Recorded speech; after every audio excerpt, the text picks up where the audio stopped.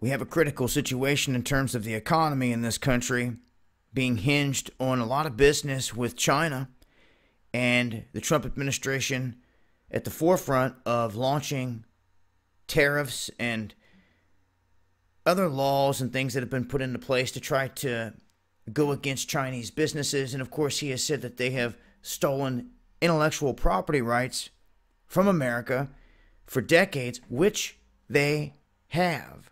Whether you like Trump or not, that is the truth. They have done this here on this world stage. But all along, our countries have been feeding off of one another. There's no doubt about it that we take in a massive amount of electronic goods and in other areas all coming from China. And we have benefited from that for a long time. I mean, most of you know, flip something over anywhere and it say made in China. And this is why so many people push to have made in America on everything and have American made stuff pushed to the forefront. What we've seen, though, is the selling out of a lot of things to China in this country, even our debt.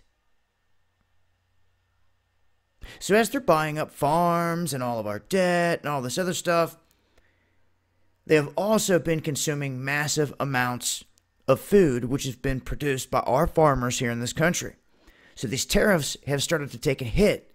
Now, when you look at this, some of these unintended consequences of Trump's steel tariffs, there was a cascading effect like dominoes. Okay? Illinois farmers put the brakes on a $71,000 grain mill.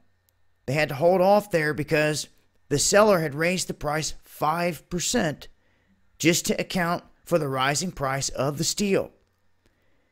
Now, on the flip side of that, they're saying that Chinese importers have canceled purchases of corn and cut orders for pork while dramatically reducing new soybean purchases. Chinese importers and their new orders of sorghum, a grain that is used to make animal feed, have dwindled while the cancellations have increased.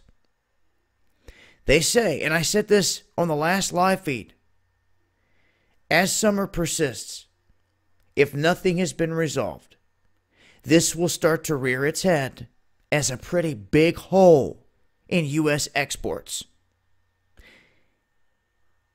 This is what came to mind the other night, and now they're saying just that. This is the direction that it's heading. And for those that don't know, where is this all heading? Well, they're switching up and they're going to South America. They're buying their beans and other stuff from South American farmers. And they're looking at Brazil like, this is a massive area that could really explode in terms of cheap agriculture. And they're saying that even though, despite the fact that U.S. soybeans are around $15 a ton cheaper than the beans from Brazil, they're saying that a 25% tariff would cost Chinese importers around $100 a ton. So it's going to be overall cheaper to be going through Brazil. And if they can start buying bulk through them, this is just going to embolden the relationship between Brazil, and they're going to start backing their contracts with gold and oil, just like they've already announced. This is part of the shift that is happening. And when that happens, you can start to see prices rise in all types of sectors.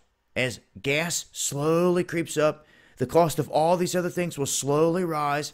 In the middle of the scorching summer, everything's going to start to hit its max, and people are going to start to feel the pain of what has happened here because of these tariffs. Now, I think this is going to continue. It may die down a little bit in terms of the news headlines, but once the damage is done, it's done. Once they say that these things are being imposed, they're imposed. They don't have to say it again the next day or the next day.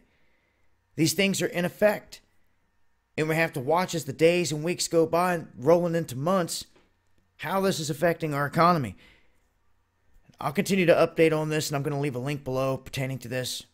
More information here. It's been Dabu7.